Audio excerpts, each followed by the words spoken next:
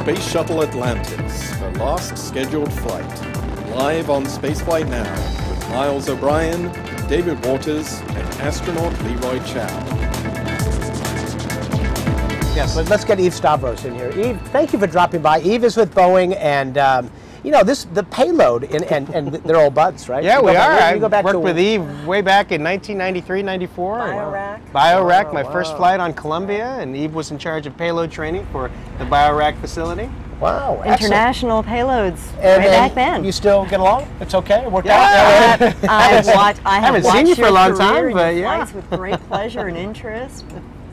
Good to see you again. Yeah, good to see you too. All right, so you know, this is a last today, and there's also another first and a last. It's the first time that a shuttle in its payload bay has carried up a Russian piece of the station, right? Very exciting. Which is cool. It's also the last time this is going to happen. So we're finally at the point where we've got this together. And, oh well, we're done. So tell us a little bit about the MLM-1, what that is and what it is all about. Sure. Actually, it's the MRM-1. I'm sorry, MRM. MLM comes later, yeah. Yeah, the MLM is after. But it is... You know those acronyms, Eve. Yeah. What does EVE stand for? Anyway, that's your name. Oh, yeah. Anyway, so go ahead. Well, it's a mini research module, and it is actually carrying up a lot of U.S. cargo to resupply crew provisions, spare parts, but it's also taking up on the outside some important parts that are going to go on to the MLM. A radiator, an airlock, an arm, and a portable work platform. So it's pretty well packed with cargo, pretty well loaded down inside and out. Well, so we're at the stage in the station where we're darn near complete. I don't know, when is the official date when we cut the ribbon at this point? I mean, it's sort of an arbitrary thing. I thought there was a ribbon cutting a little while ago, and then they were doing the finishing touches now. We've had the last basic piece, right? Yeah. So this is just outfitting. I don't know if you can ever really be done with this, because it's such an complex and expanding like and wonderful. Yeah. Or at least the house after I got married. That's a very good point. You're always working on it, and so it's very important with these. You know, 3 missions to go. Maybe we get another one, but 3 missions to go for sure. To use those missions to their fullest and to get as much stuff up there. So tell us some of the stuff that is a part of the MRM that will help the station in the future. Well, certainly it will provide an extra module for doing research and experiments on that will be attached into the Russian segment. It's got some pressurized volume inside. It's got some pressurized volume inside, right. And they'll provide workspace for experiments. Does it have room for experimental racks and so forth? It has racks that provide systems powers, and it has some small capability for racks. So it's not a full-up lab, but it's a little more space to do work. Right, absolutely. And there's some other parts that are going along with it as well. Yes, the radiator and an airlock that will be attached to the MLM. Right. A portable work platform that will allow them to work outside, place to stow hardware while they're working outside the module.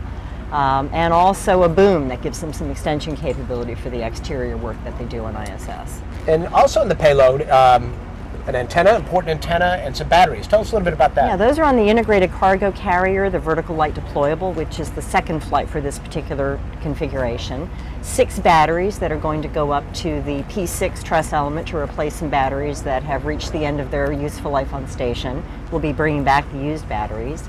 A space-to-ground antenna spare, very important to have those for good communications with ground.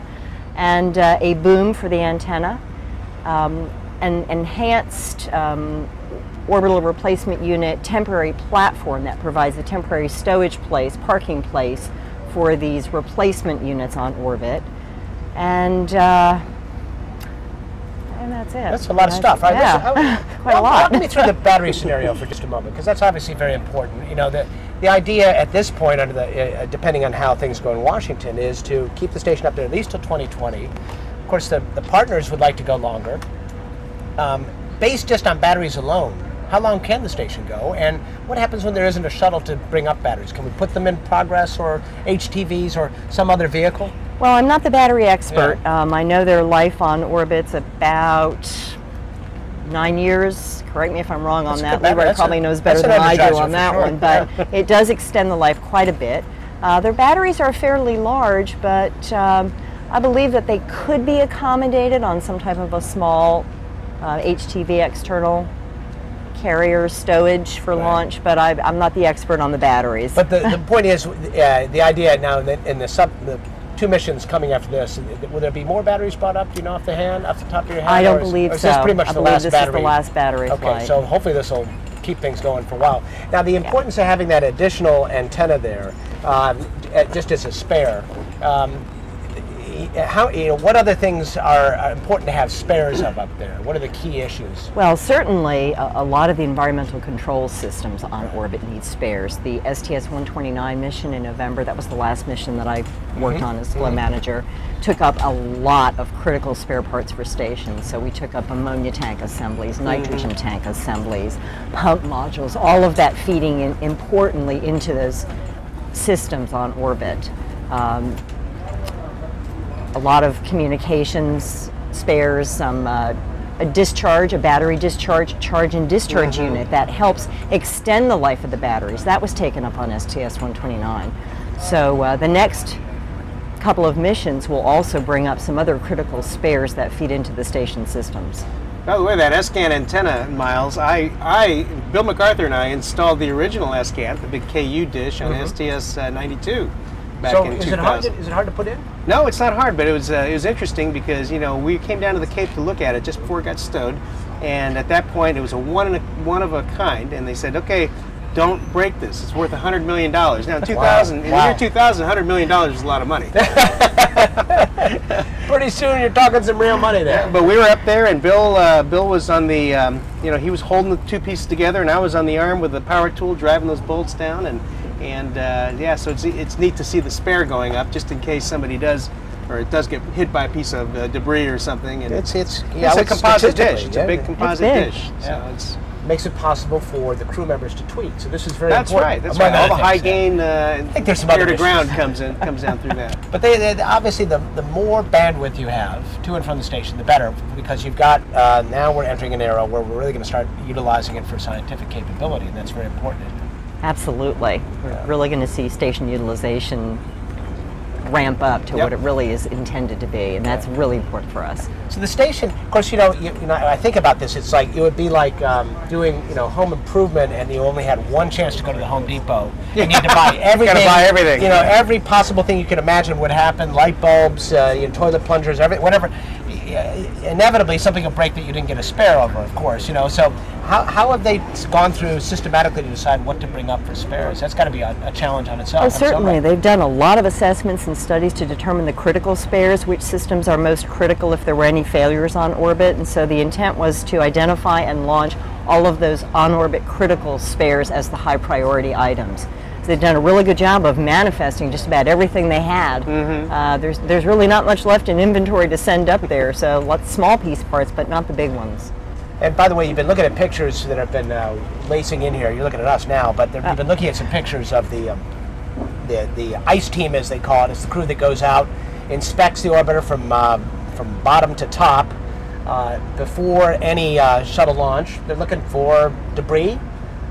You had the famous Pip-Pin mission. Oh yes, that was STS-92. STS-92, the 100th flight. That was the SCAN One flight. tiny little pin was in the wrong place. They had to scrub because they couldn't Fell get off to it. And got down there on the disconnect, and so they look for pit pins. They look for ice buildup, any sort of debris that might cause damage to the orbiter as it flies to space, and that's what they're all about. They use their eyeballs, they use binoculars, they use infrared sensors. Yep.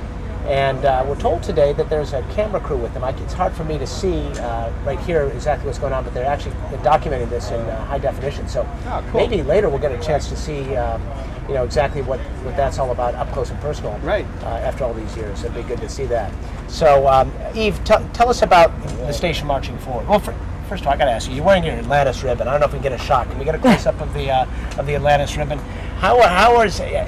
You're based here, right? Yes, I am. So how are people doing? This is a tough time. It's kind of like, losing a relative almost, or something. I don't know. How are people doing? Well, people are really focused on this mission, right, to make this mission success. Sure. Right. So that's uppermost in their minds, really. And I have to say the whole team that I've been working with on payloads has been focused on getting the Russian elements here, getting the integrated carrier here, and not looking beyond that to worry about a future that right now is really still very uncertain. And we're just looking forward to a successful launch today.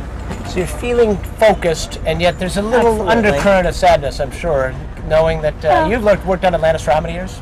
Actually, I've been with this mission since October, so not that long. But I with mean, this mission, the program. but I've been with the program here for 13 years. Yeah.